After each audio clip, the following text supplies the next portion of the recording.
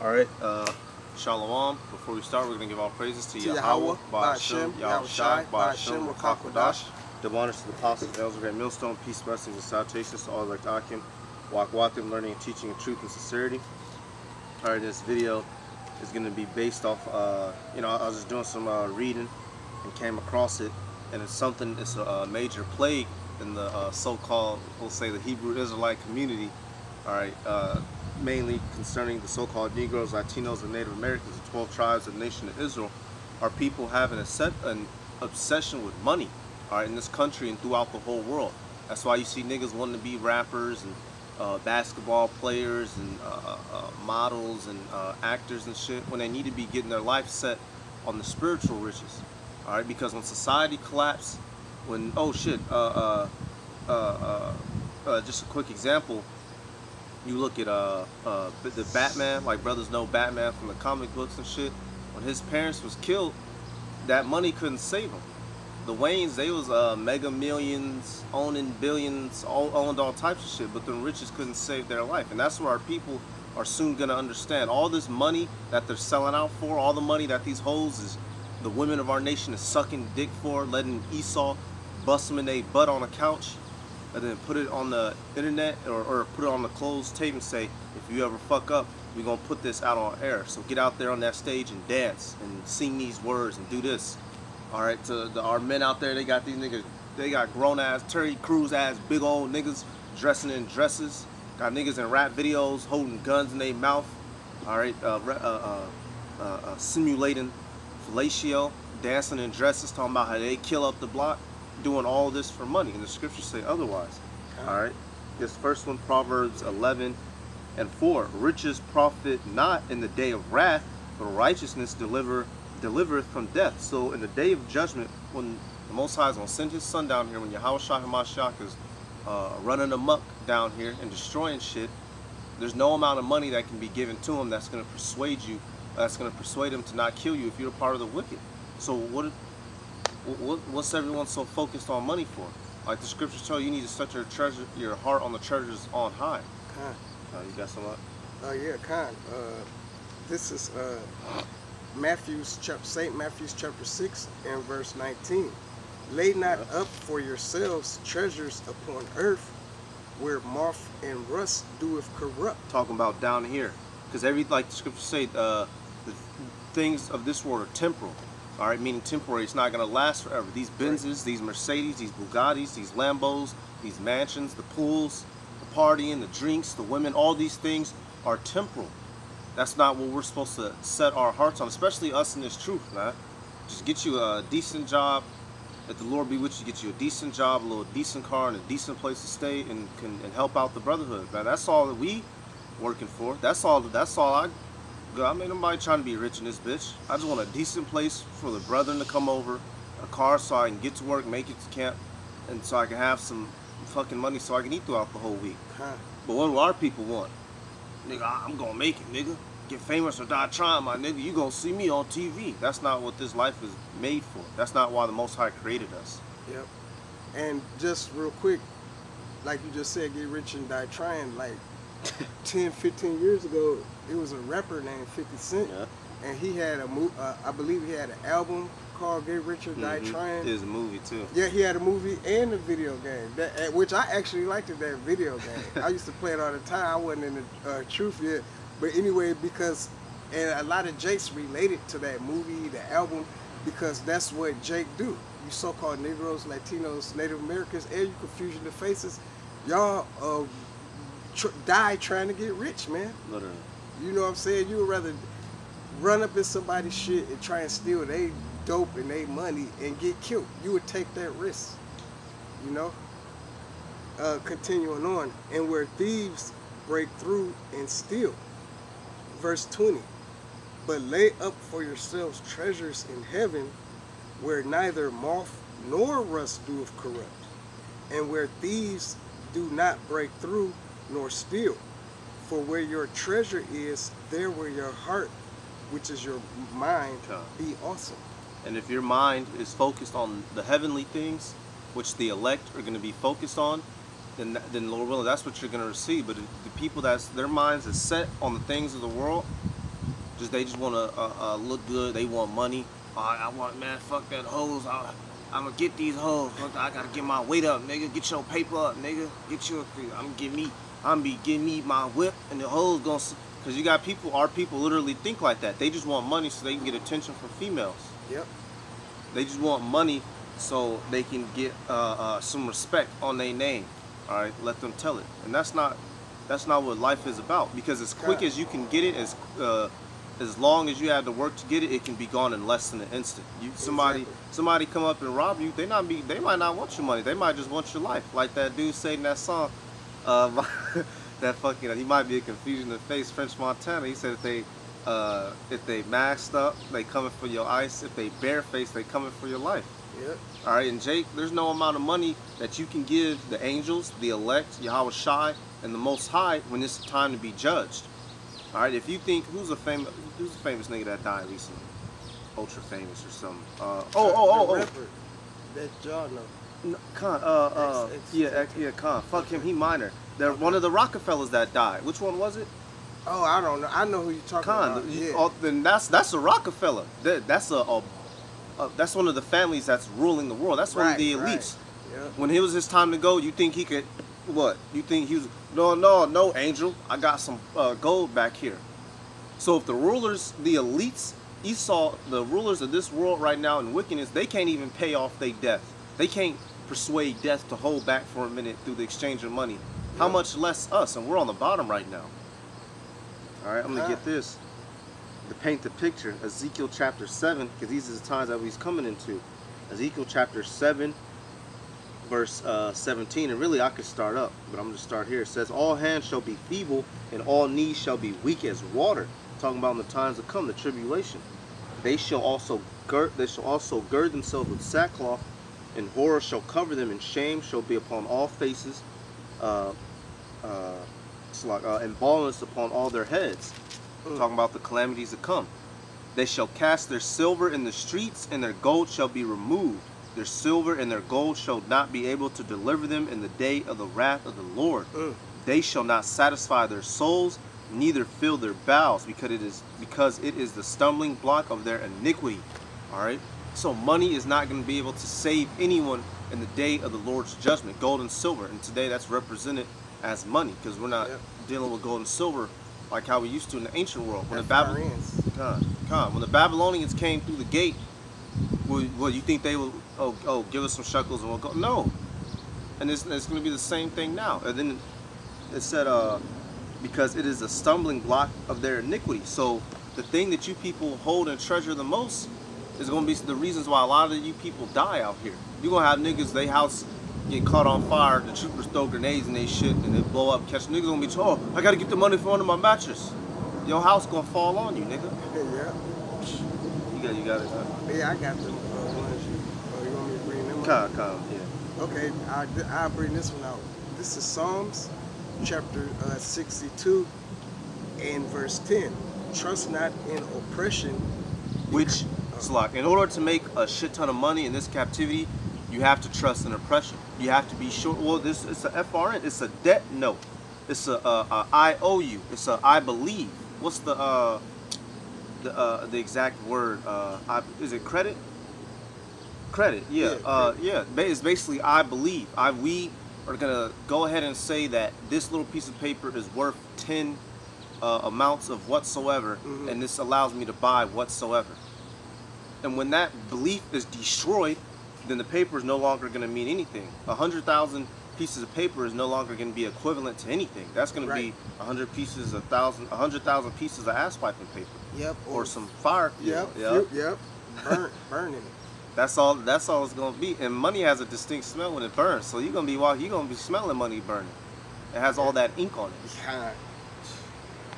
it. Become not vain in robbery. If riches increase, set not your heart, which is your mind, upon them. Okay? So yeah, set not your mind upon riches. It says, if riches increase, set not your heart upon them.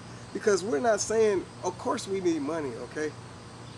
We need money to survive, like the brother said, to have a decent car, a decent home, to be able to eat throughout the week. Yeah, we're not saying be homeless. Right. All right? If you get a decent job opportunity, take it. Kind. But it's for the brotherhood. It's not for. Oh shit, you got it. Kind. Oh no, you had it. But you're not supposed to love money, okay? Like, if the Lord willing and Spirit have us, we're going to get that scripture, that money is the root of all evils. But I wanted to get this real quick. This is Sirach, also known as Ecclesiasticus in the Apocrypha, chapter 29 and verse 11. And it reads, lay up thy treasure according to the commandments of the Most High Yahweh, and it shall bring thee more profit than gold, man. Okay, so what is that? Laying up our treasures for the Most High, like in Isaiah chapter 33 and 6. Acquiring wisdom and knowledge is going to be the stability of thy times, man. When Jacob's trouble come and all this just horrible shit that's about to take place, man, if you got your stock in the Heavenly Father and obeying His commandments, it's going to be more profitable than all the gold in the world, man. And if you endure to the end and you're one of those men, man, you're going to have all the gold in the world, in the new world to come. Okay? And there's another scripture in Proverbs that tells you in the jealousy of a man, it's talking about of his woman, but basically says in the jealousy of a man, there's nothing you can do. So basically, in these times to come, when people really want your life, they're not. If you're one of them, the kings of Dubai somewhere, with all these supercars and buildings and all the riches they have, if somebody in them days when somebody wants your life, they want your life. They want your blood to empty out of your body. They don't want no money. They don't want gold, diamonds, cars. They don't even want no woman from you. They just want your life to come to a halting screech. And that's why you're supposed to set your heart upon the things of Yahweh B'Hashem Yahushai. All right. I know I was gonna try and find that. I think it's quick. like 6 or They something. say it will not turn away the wrath. Not turn away the wrath. The jealousy of man, money, something like that. Salakia for butchering that. I can, but I know what you're talking about. Because say for instance, which brothers shouldn't be doing, or I'll just use a worldly nigga as an example. One dude, he messing with another dude's wife, all right, and dude come home early from work because he already suspicious, and he come home from work and he find dude and his woman butt naked in the room. What you think gonna happen? And he go grab a pistol in one hand, grab an axe in the other hand. Oh no, look, I got 100,000 right here. I'll write you a check. He's not trying to hear that. He's not trying to hear that. His soul has been swallowed by rage, and now he has to pour out that spirit. And what you think he gonna do to him? He gonna glock him down with one hand and chop him down with the other one. And that's what's coming soon. All the things that these people went to college for, these Edomites that stole their riches, that was passed down to them because they stole it from us through putting us in slavery and taking everything from us. All these riches that they have are gonna mean nothing when their life is requested of Yahweh B'Hashem Yahushai. All right, what you gonna negotiate with a pack of pit bulls? They don't speak no English. Here, little doggies. They not speaking that. You gonna talk to a Gurkha troop or some Spetsnaz? They speaking that Russian shit. They gonna look at you. They gonna have they white and black zebra shirts on. They booted up AK-47s, AK-74Us, AK-74Ms, Peshnags. You think they're gonna be trying to talk? 7.62 coming at you, going through your flesh. Ain't no money gonna be able to negotiate the judgment of Yahweh B'Hashem Yahushai. You got it. Did you find it? No, I didn't find it. Okay, it's fine. Okay, well, yeah. You keep going. But I'm in Proverbs. It says, this is Proverbs chapter 23 and verse 4. Labor not to be rich. And that really that goes to us in these days. We, like I said earlier, just work. If you can find a good job, then take it. If the Lord bless you with a good job, take it. All right. But ultimately, we work for the brotherhood. Look, I could be a bum on the street. Lord willing, it'll happen, and be fine. But we work for this brotherhood to pay our tithes, to make sure brothers are straight throughout the week. Brother, you got gas. Brother, you got food. You straight. You want to go somewhere? What's up? You all right? And then for yourself, if you have family, provide for your family. All right, so you can get you a car, so you can make it to camp and make it here and there. And that's all we need money for. We're not supposed to labor to be one. You know what, man? I'm gonna say, man, I'm getting me a mansion, cuz. I know but that's not what we here for. Right. You know, and we want nice things. We Israelite men. All right, we used to have nice things, so Right. it's always in our spirit to want nice things. I would like a nice vehicle. I like a nice, extravagant, elegant house, but that's not for here right now. So we just labor just to have enough, not to be rich. Khan, cease from thine own wisdom. Wilt thou set thine eyes upon that which is not? For riches certainly make themselves wings. Riches certainly make time. They fly away as an eagle toward heaven. Especially for the Hebrew Israelites. And why is that? Let me get it. All right, because us specifically, we're under a curse right now. All right, even these rich superstars. Did not Blake Griffin? Yep. Did not this nigga just get hit with having to pay $258,000 in child support every month, which would equate to $3 million every fucking year, and the nigga's contract is only $35 million a year? That shit is, if this place had time to continue on, that nigga would go broke. All right, that's why riches make themselves wings and fly away, especially for the Israelites. We're cursed right now. We are cursed. We're supposed to be at the bottom. Haggai 1:6. Let me find it real quick. Should be right here at it. Haggai, Salat. It's right here. Haggai chapter 1, verse 6. Ye have sown much, and bring in little. Ye eat, but ye have not enough. Ye drink, and ye are not filled with drink. Ye clothe you, but there is none warm. And he that earneth wages to put it into a bag with holes. That's upon the Hebrew Israelites now. We are cursed. The money that we are going to get, the majority of it, we don't even know what the fuck happens to it, man. If taxes don't take you got a kid, you got child support, you got to pay your bills so you have a place to stay, so your phone is on, gas every day when you got to commute to work and wherever the fuck. Money disappears, man. You can get a nice big fat check every week and it be gone because we're in captivity. It was subject unto payments. That's also upon our curses. Okay. That's why we're not supposed to set our heart on it. Okay. Oh no, you got it. This is the book of 1 Timothy, chapter 6, and verse 9 and 10. But they that will be rich fall into temptation and a snare, and into many foolish and hurtful lusts, which drown men in destruction and perdition. So, Khan, those who are, look, like you just, Blake Griffin. You think, okay, Blake Griffin got the skills to play basketball. You think he said, oh, I'm going to go to the NBA for the love of basketball? No, he went to the NBA to get them riches, man. But now he has to play ball. Yeah. Now he has play to ball. Yeah. Yeah. Hey, and yeah. Because I was talking to that about the brother. Now that's going to fuck his game up. It's no longer, okay, I'm having fun. I'm just making money. No, man, I got to pay this child support. That's going to be in his head every time he step on the court. That nigga game about to go down. Yeah. And like you said, now he got to play ball. Man, Blake Griffin, I don't know what's in his mind, but he could have had a set. He could have said, you know what, I'm going to retire in 5 years. Now, he might be one of the cats that's in the NBA till he's 45, man. Right? You know what I'm saying? To play for like 10 different fucking teams, man. You know, because he got to pay till them kids turn 18 or whatnot, you know? Verse 10, for the love of money is the root of all evil. Let me read that again. It says the love of money, not having money, man, okay? For the love of money is the root of all evil, which while some coveted after, they have erred from the faith and pierced themselves through with many sorrows. Yeah. So basically, you know, there's the other scripture, money is a defense.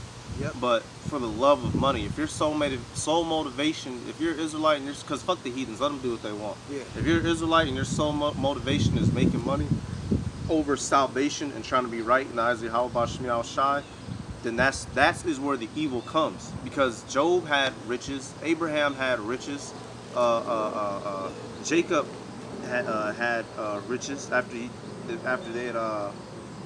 before they had went into Egypt, when they had separated from basically when he had his big family. Was it like 70 souls or something? All right, who else? I'm trying to think. King David, King Solomon. Yep. All right, it's in our customs to have riches, but if you set your heart upon it, that's when it becomes evil. That's when it becomes, okay, Most High's like, all right, he don't care about me no more. This nigga care about all that gold. Okay, take that, retract it back. Is that not the scriptures? The most, oh shit. What's that? How's it go? Basically, if, oh man, I forget, it came to me for a second. But basically, if you love money, the Most High take it from you. I forget how it goes. Dang, I don't got my other phone on me. But basically, as quick as it comes is as quick as it goes. I'm gonna look it up after this video. If I can find it, I'll post it in the description. But I forget how it goes. If I remember how it went, I'd be able to quote it better. But if the Lord can bless us with that money, all right, and if you being a nigga about it, He can take it away from you even quicker. Yep. And I just got one more. Okay. Zephaniah chapter 1, verse 16. I'm gonna start up. It says a day of the trumpet and alarm against the fenced cities and against the high towers, and I will bring distress upon men, that they shall walk like blind men, because they have sinned against Yahweh B'Shem Yahushai, and their blood shall be poured out as dust, and their flesh as the dung. So bodies gonna be dropped everywhere. Verse 18, neither shall silver nor gold shall be able to deliver them in the day of Yahweh B'Shem Yahushai's wrath, but the whole land shall be devoured by the fire of His jealousy, for He shall make even a speedy riddance of all them that dwell in the land. So once again, that money is not going to be able to save you in the day of judgment. Is you going to be able to negotiate with a nuclear missile? Alright? It said this land going to be devoured by fire. Alright? Set your heart on the things of heaven, not the things of this world. If you got something else, you got it. Oh, no, I don't. Dang, I wish I knew that scripture was that. I'm thinking it's in the Sirach, the Apocrypha. I forget how it goes. Lines, but it's not coming to me. I'm butchering it. But we hope this is an edifying lesson, a reminder again.